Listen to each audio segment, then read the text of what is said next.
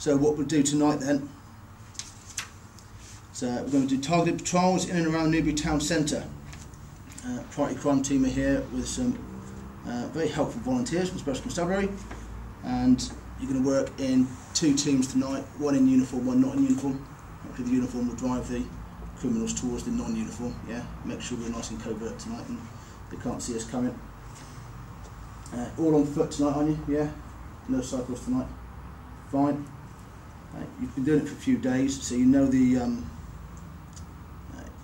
system tonight. Lots of stop checks, lots of yellow forms in the morning, and tonight specifically, can we target people on push bikes? Because it seems that they're using push bikes to get around and commit the crimes, and also we're having a lot of push bike thefts going. So when you stop check people on push bikes, not only run the push bikes through the box and get those checked, but make sure you record the type of push bike they're on. We're actually in the area now where we done the leaflet drop last Thursday, which is Russell Road, Berkeley Road, Lipscombe Close, Craven Road. Just patrolling the area in a vehicle. If people are looking out their windows, they can actually see that we're, if you want, sticking to what we said. There's areas around the Russell Road area which lead out onto Northcroft, which is the ideal place for people to, if they committed a crime, there's loads and loads of different ways out of this area.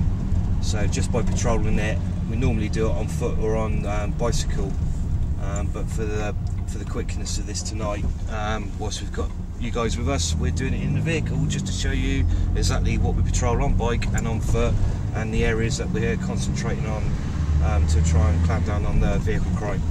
Tell us about some of the problems that you're experiencing in this area. We're having problems with vehicle crime. As you can see, as we're driving along, there's quite a few vehicles, very narrow to get through in a vehicle ourselves. People leaving their vehicles unlocked, not purposely, forgetting to unlock them.